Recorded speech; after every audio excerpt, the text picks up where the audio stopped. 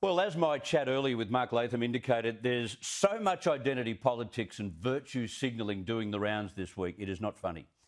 And the Institute of Public Affairs has uncovered more of this in our universities. An audit of humanities at top-ranked universities has found that courses are being overrun by identity politics. Meanwhile, in the UK, one university is decolonising its curriculum, and in the process is dropping lessons featuring literary giants like Geoffrey Chaucer. To discuss that and this study on Australian humanities, I'm joined now by the Director of the Foundations of Western Civilisation program at the IPA, Bella Debrera. Bella, thank you very much for your time. Good evening. Thank you very much for having me. Tell us about your study and what you were able to find. So this study is an audit of, as you mentioned, the humanities as they're taught in Australia's top 10 universities. So I audited 1,181 subjects. And what I found was that the cultural and intellectual heritage of Western civilization has been completely removed from the humanities as they are today. And they've been replaced with these divisive theories of identity politics and critical race theory. So out of the 1,181 subjects, 572 teach identity politics and 380 teach critical race theory. So the problem here with the humanities is that academics have turned the humanities into a political project, and they've replaced the foundations and values of Western civilization with a really terrible, fatal combination of nihilism and anarchy. And that's what we're seeing today in the humanities.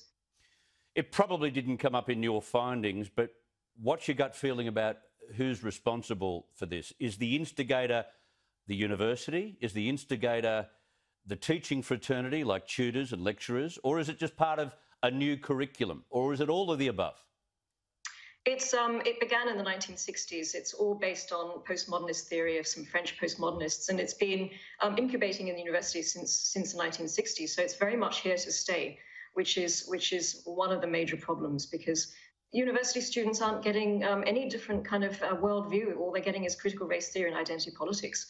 And this, what we're seeing at the University of Leicester, which is basically cancelling all literature before 1500, is actually part of a decolonization program which has been sweeping through universities for a very long time.